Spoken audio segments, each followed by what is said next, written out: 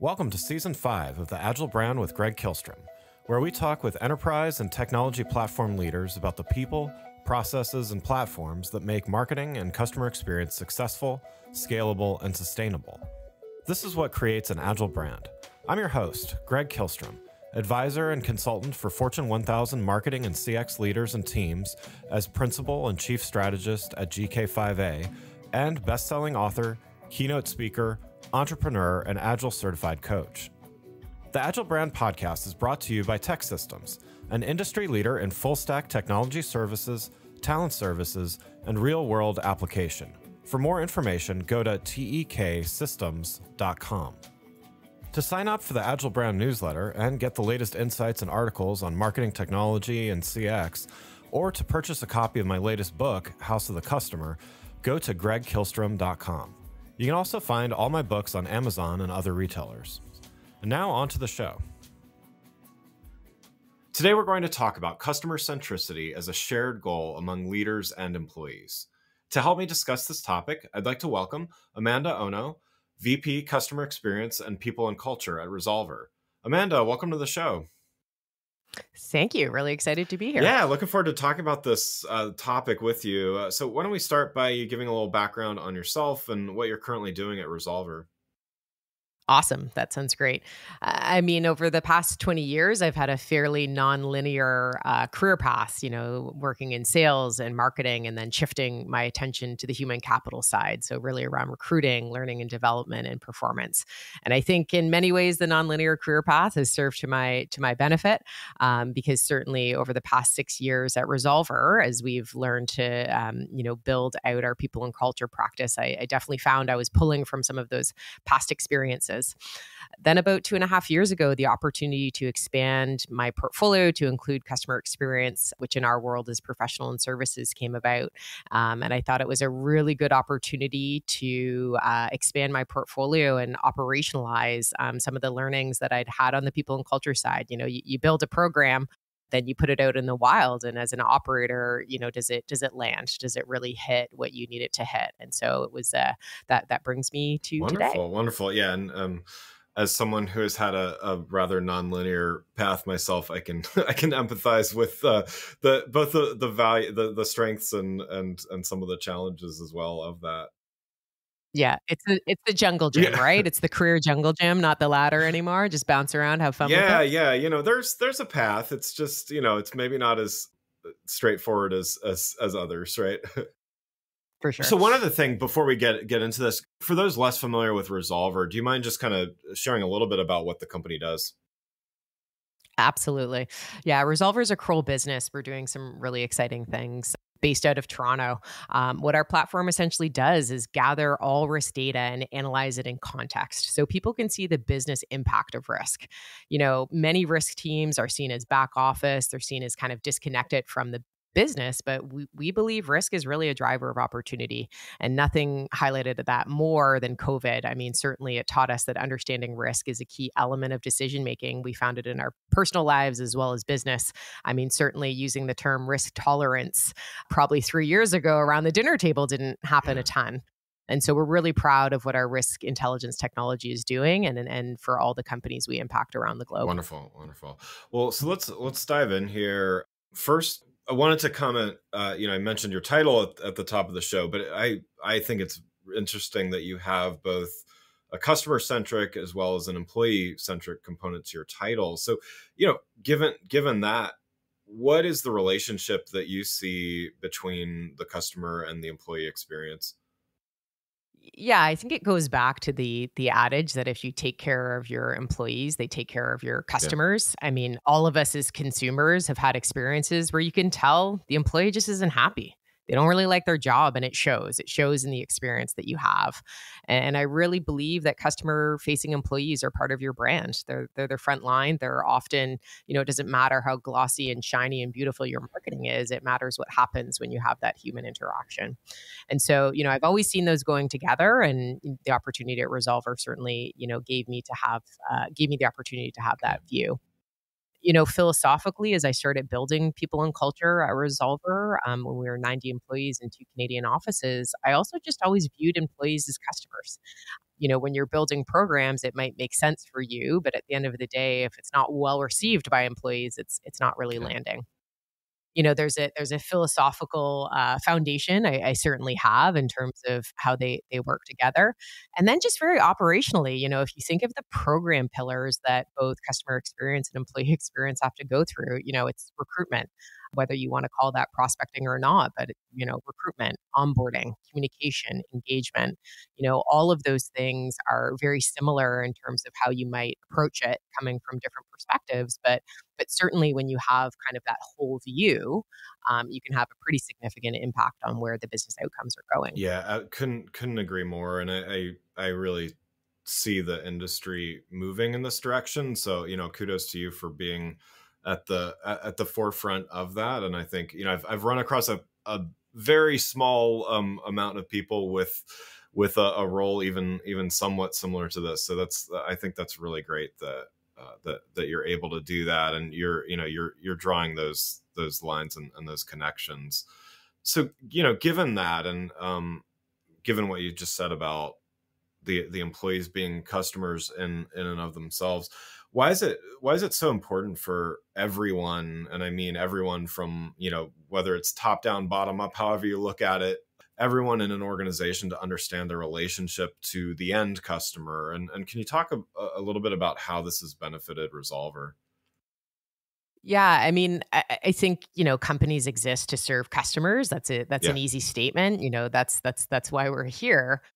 But, when you think about what every company does as, how they ultimately serve a customer, from my perspective, when an employee feels connected to what the customer outcomes are, they're probably going to be a whole lot more likely to engage in what HR people call discretionary work. And discretionary work is the work that no one really asks you to do, but you do it because you really care.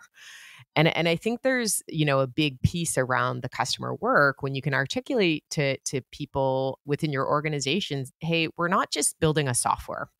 We're doing something that's really interesting, that's ultimately providing intelligence to business or making an impact in whatever way your customer base needs an impact. I think it just engages people. And, there's some organizations that are able to go really on the nth degree and be extremely values driven about that work. But I think regardless, if you're not connecting employees to the outcomes of your customers, there's a point where they might get disengaged. They might feel like a cog in the wheel, and I think this has been multiplied certainly by remote work that had Yeah. happened that was, forced upon us during COVID. But, how do you create that connection between employee and customer? I think a big thing that we did in our world is just got really good at customer showcases and telling customer stories. It's something I think we can continue to evolve. But, there was a point in time where we weren't necessarily threading customer stories into town halls. And I think it's an important thing to do. It's the customer is ultimately the thing that brings every person together. At the end of the day, it doesn't matter if you're a developer or you're in CX or you're in quality engineering or you're in our finance team. At the end of the day, you are driving towards such a great result for customers. And I think sharing those successes and the true human impact is so key to really become kind of that vicarious feedback loop between employee experience and customer Yeah, experience. I love that. Really making it practical and sharing those success stories. What else would you recommend for whether it's leaders or managers of people? What can they do? What's their role in this relationship between customer and employee experience? Yeah, I think just another tactical add to Yeah. joining those two things together is also, when a customer goes live for us, we talk about what was behind the deployment. So what was the story that helped make that customer in a good position, right? So I think that's a key for us that we really drive to tell the story. I think what a manager can do tactically, first and foremost, I mean, communication is the thread that goes between the two. And as we're in team meetings and as we're in one-on-ones, are we asking the question, what are we trying to solve for the customer? Because the answer isn't an implementation. The answer isn't technology or software. It's a change that's bigger. And so, I think for us, one of the big things that we really instilled in our leaders and in our customer experience team is to go back to understanding what the customer was trying to achieve and highlighting that. I think, so many things that, helps drive leaders to be successful is just repetition and consistency and communication. I think that becomes so key, and leaders play a key role in that piece. I think the second thing a leader does is role model the fact that those things go together. I mean, at the end of the day, when you can be great in front of a customer, but are you great with employees? And if those things don't match, you can feel like your leader is perhaps disingenuous because it's not a value that they live. And so I think role modeling is so important because it works both ways, that employees are customers, and customers really are what drives the business outcome. So do we link those things or not? And I think as a leader, as you role model it, it becomes such a huge driver to making it successful. Before we continue, I'd like to introduce you to a sponsor of the show, Basecamp. Throughout my career, whether it was at my own agency or now as a consultant, Basecamp is what we rely on to help keep projects on track, on schedule, and on budget. It takes a straightforward approach to project management. It streamlines workflow management and definitely keeps the team in the loop and on top of ongoing updates, which all are major components in a smooth running operation. No matter if it's a simple campaign or a multi-million-dollar project, Basecamp has been a key ingredient in the recipe for a successful project and business. If you're struggling with projects, sign up for Basecamp. Their pricing is simple and they give you all their features in a single plan. No upsells, no upgrades. Go to basecamp.com/agile. That's basecamp.com/AGILE and try Basecamp for free. No credit card required and cancel anytime. Thank you, Basecamp, for sponsoring this episode. Now let's get back to the show. So, most organizations are going through either some kind of large-scale transformation initiative, or they're at least faced with the need for continual change and improvement, as, the last few years certainly are evidence of that. A lot of change management is often focused on internal teams and employees, but customers stand to benefit or not, perhaps suffer from these changes as well. How do you balance the need for change with managing how that change is going to be handled by customers? Yeah, I mean, the best built programs that you really care about, and you think are going to drive a huge change, the customer might just gloss over it, right? I think we've done that. So, I think this comes back to customer empathy. Really sitting in the empty chair and asking, does this process benefit us or does it benefit the customer? And I think sometimes when we're going through change, especially at an organization like Resolver that's scaled, is we early days built processes that were really great for us, but they weren't great for the customer. And so I think as we're building things, it's challenging ourselves to ask that question, who are we building this for? And what is the outcome? I think the second part of that, beyond empathy is recognizing that, we are on a journey. We do foster change through technology, and there's a lot of steps to walk. So you hope there's not too many detours, but there's a key element of timing. You have to understand there's only so much change that any, one individual, whether it be employees or customers, can consume. So, you roll out one thing and then maybe you have an internal team that wants to roll out the next thing, but does that make sense? And I think sometimes those internal timelines and milestones get in the way of a great experience. So I think, we're pretty thoughtful about timing, kind of saying to ourselves, okay, we rolled this out in Q1. Maybe let's just wait. Maybe the next change needs to be Q3. So I think we're just very thoughtful when it comes to that.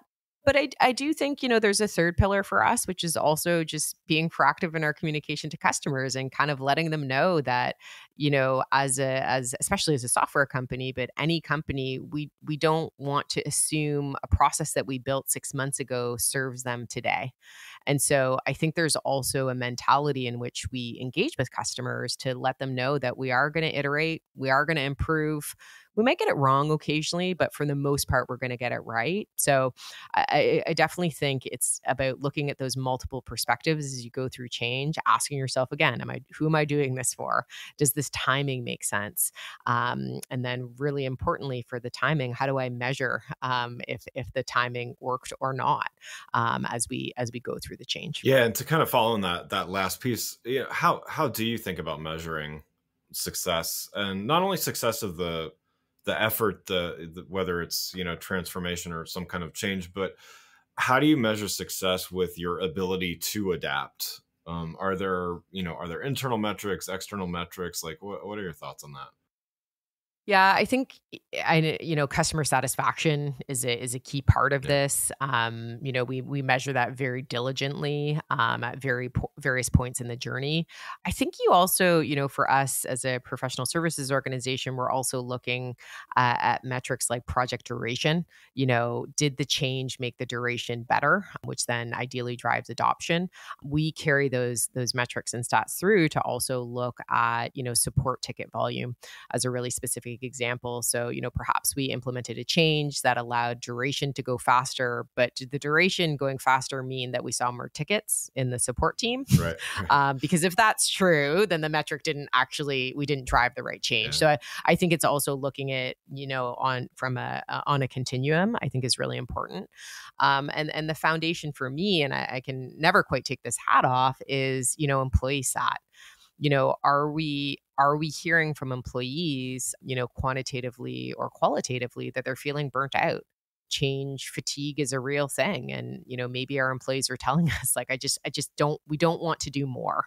And I think sometimes that's where you have to kind of look at the ambition of iterating and growing and improving with the reality of what that means for the people that are facing customers.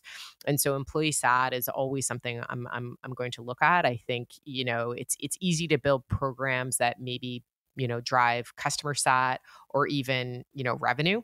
But if it pulls down employee sat, you're not necessarily spinning the right plate.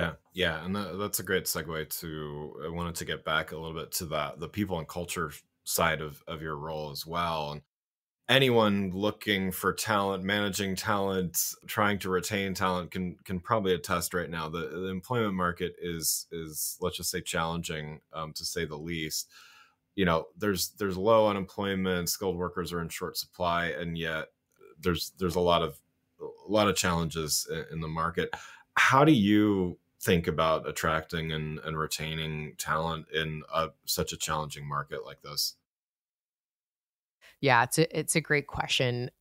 I think as an organization, you have to know who you are and what you offer candidates and employees. And that might sound really simple, but it actually, completely maps to the customer side. But you know who you are from an employer value proposition perspective. I always recommend being really honest about it. And then you have to find the employees who want what you offer.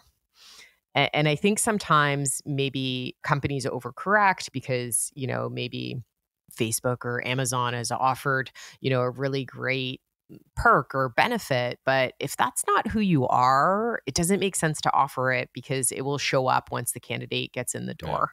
And so I think you just really have to root yourself, who are you? What do you offer? Be honest about it. For us in our interview processes, we're very open about the fact that we're scaling. So the great news about scaling is there's lots of empty space for people to take initiative and, learn and develop and take ownership on special projects. But of course, the downside of scale is that it's hard and sometimes it's going to feel frustrating. Yeah. And sometimes you're not going to do it. So we tell candidates that in interviews. And so what we want is people to opt in. If they want that, opt in. But if you don't want that and you want to be in an organization that's maybe not growing because it doesn't make sense for the period of life that you're in, then, we're probably not for you. And then as an organization, find the employees who want you, who want those things, because every company has different things to offer, both from not just a total rewards and benefits perspective, but what the organization does. And I think the reality that we're seeing in this market is candidates have choice. They don't need to go into an office anymore. They can work hybrid, many of them.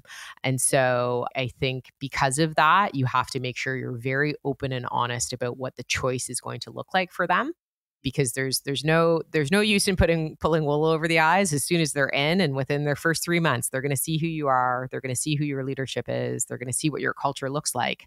So if you're disingenuous about any part of the recruitment cycle, I mean, you're just creating early turnover, which is a massive resource drain in companies. Yeah, and so you kind of touched on this already with what you were just talking about, but what would you say that companies are missing in this equation, and as they're recruiting, whether that's the recruiters themselves, but as they're kind of approaching trying to get the right talent.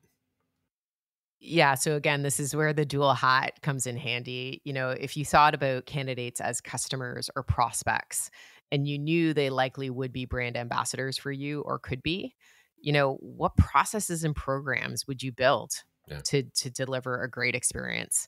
And I think at the end of the day, if you're to think, one of the most common pieces of feedback candidates share in the market is, they're through a diligent recruiting process and then the recruiter ghosted them. yeah, Flip the script a little bit and challenge yourself to say, if you're in sales and you're going through multiple prospecting calls and the person was interested, but maybe just product market fit wasn't there and you just never spoke to them again. I mean, what would that do? I mean, sales would be jumping up and down and really wanting to, make that improvement. And it's the same thing on the candidate experience side. And so again, because candidates have choice, for many organizations that are hybrid or remote, that's made that true. You really have to think that you're delivering an experience for them. And truly, if you get it right, it's the first experience for them to become an employee. And so you want that experience to really drive towards the long term, and, provide opportunities for early engagement in your culture, because people that are culture carriers, they stay. yeah. And, retained employees are very similar to retained customers. The cost of acquiring customer is pretty low when you're just going to an existing customer. It's the same for an existing employee. And so, I think it's sometimes, getting out of our mindset and thinking about candidates and employees in many of the same regards. And then the programs you build will follow to set you up for success. Yeah, definitely. And even to build on that as well, I interviewed somebody, this was a couple of years ago now, on the show from he was employer branding at Kimberly Clark. So, huge company, wide reach, sells, a million products that we all use. He approached it, and it sounds like they could actually put numbers to, if the interview process, because they had thousands of applicants and couldn't hire everybody that applied for the job, like if they had a negative experience, they're also customers. So in that case, it's a literal line between, they're literally customers and potential employees, or employees that tried to get a job. But even if they get rejected from the job, they're still customers. So it can be, it can be quite literal depending on the organization. Yeah, that's such a great point. And I mean, again, when you think of what social media has done for candidate experience, I mean, people aren't afraid to call out a bad Yeah, experience, right? And so, it can go both ways. And certainly, a very high compliment we've received from our customers is they will go to our page where we talk about who we are and who we hire. And they've actually said, that is an element we look at when we select a vendor, because if you're building a great culture and you care about it, that's the experience that I'm going to get once I buy from you. yeah, And I've only heard this once, but it was definitely something where I think it would be a sentiment that many customers would share, if they dove into it. And I suspect that person probably had an experience where they worked with a vendor that didn't have a strong culture, and they kind of had to eat the bad experience and perhaps poor implementation that went with it. But it was such a great observation in terms of who you choose to hire and how you choose to engage people. And so I think that message is going up and down and across the board. So I definitely think it's a key thing to really be looking at and making sure you care about on both ends. Absolutely. Well, one last question before we wrap up here. What's one piece of advice you would have for customer experience leaders as they navigate the months ahead? I think it would be really focusing on empathy. I think, the world is still uncertain. And I think sitting in the empty chair, whether you're thinking about your customers or your employees, is so important because change is hard. And when you engage in change, thinking about another person's perspective and how that perspective will make or break a relationship, hopefully a long-term one, is so important. And so I think it's a skill that historically has been under indexed. I think people have thought of empathy as being, oh, you're just too nice. But I really do feel like being strong in terms of empathy from a CX and just broad leadership perspective is going to be what moves true business results. Yeah, I love that. Well, I'd like to thank Amanda Ono, VP of Customer Experience and People and Culture at Resolver, for joining the show. You can learn more about Amanda and Resolver by following the links in the show notes. Talk with you next week. Thanks again for listening to the Agile Brand with Greg Kihlstrom podcast, brought to you by Tech Systems. If you enjoyed the show, please take a minute to subscribe on your podcast channel of choice and leave us a rating so that others can find the show more easily. You can access more episodes of the show at www.gregkihlstrom.com. That's GregKihlstrom.com. To get a copy of my latest book, House of the Customer, visit my website, or you can find it on Amazon or other retailers. The Agile Brand is produced by Missing Link, a Latina-owned, strategy-driven, creatively fueled production co-op. From ideation to creation, they craft human connections through intelligent, engaging, and informative content. Until next time, stay agile.